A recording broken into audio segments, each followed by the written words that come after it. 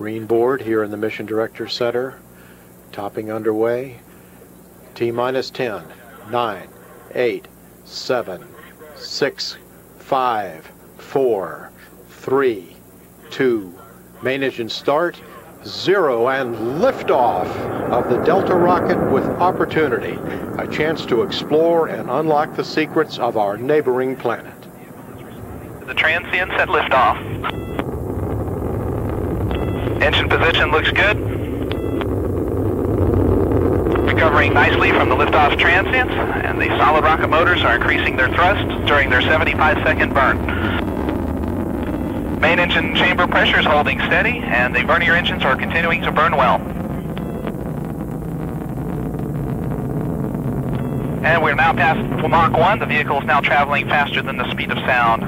So we now are entering the max Q portion of our flight, where the vehicle encounters the greatest aerodynamic forces. Jupiter Inlet Station now has signal.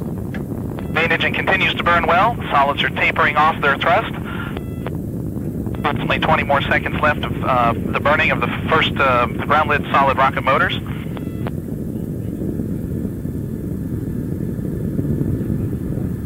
Engine positions continue to look nominal.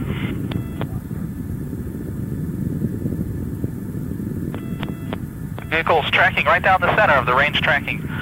Here we have burnout of the solid rocket motors on the ground lit, and we have air starts of all 3 solid rocket motors and separation of the 6 ground lit solid rockets. It's the voice of Ted Jones in the telemetry lab. Main engine continues to burn well. Vernier engines continue to burn. And the 3 air-lit solids are continuing to burn symmetrically with equal amounts of thrust.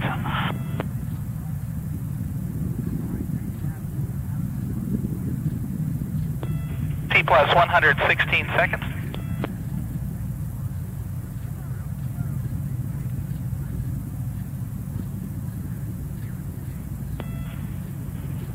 Pass through T plus 130 seconds. Altitude is 25 miles. Downrange distance 65 miles, and our velocity is 5,200 miles per hour.